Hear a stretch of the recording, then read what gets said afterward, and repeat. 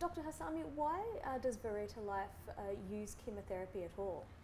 The chemotherapy is being used in the IPT, it's a low dose, but even the idea behind why in general the use of chemotherapy is there's always a disadvantage about the immune system towards the cancer. Immune system or immune cells that are responsible to kill the cancer, the action of it is quite slow, not as fast as the cancer.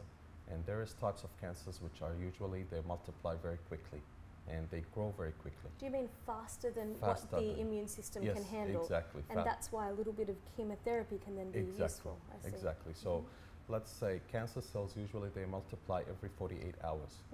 The immune cells, in order to multiply and produce new cells, minimum it takes about 2 weeks.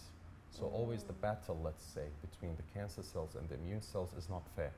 So we need something more in order to add more to the immune system until it is ready to be able to recognize these cancers and fight the cancer, and we need it to be quick.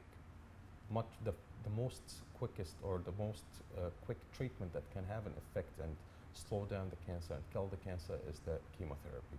So we try to use this kind of chemotherapy in a safer way without harming these immune cells, but getting a better effect on the cancer.